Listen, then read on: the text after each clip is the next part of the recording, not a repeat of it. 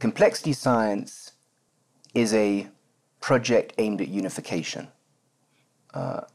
trying to establish principles that are common to all adaptive systems. And those adaptive systems could be biological, but they could be economical, they could be technological. If you compare Maxwell's equations or Einstein's field equations or mathematical descriptions of the universe, you can fit them on one page. You can open a book and you can say, that's the special theory of relativity. Or you can open 30 pages and say, that's the standard model of physics.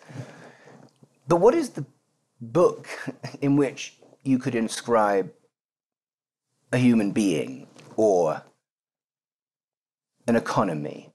It would take a library. And complexity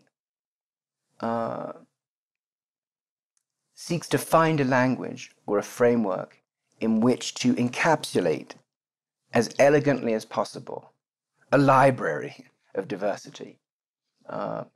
Perhaps a theorem of the future is presented in the form of a computer program, not in the form of a mathematical proof.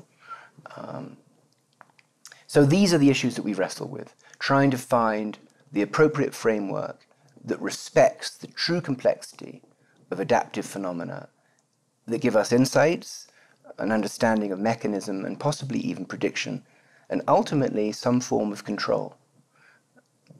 This has been a success in the physical sciences, and the question is, will it be the great success of the complexity sciences of the 21st century?